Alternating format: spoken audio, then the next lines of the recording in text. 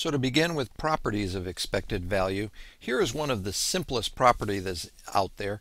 Given a random variable x and a constant c, the expected value of c is equal to c. We will use this from time to time in applications. You will hear the phrase, the expected value of a constant is a constant, and it is referring back to this result.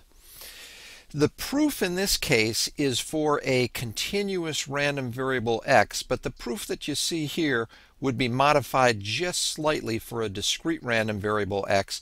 These integrals would just be replaced with summations, and the proof would go along the same lines.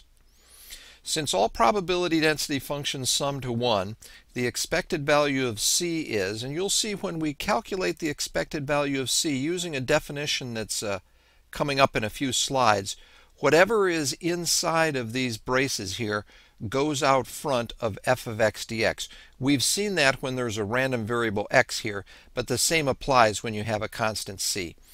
So this is the integral over the support, and since this is a general result, I'm just going to go all the way from negative infinity to infinity, because that's going to cover everything, of c times f of x dx. Well, this constant c does not involve x, so it can be pulled out front of the integral. And now you have the integral from minus infinity to infinity of f of x dx. Now, all probability density functions have to integrate to 1, so this integral turns out to be just 1, which means the expected value of c is c, and we have proven the result.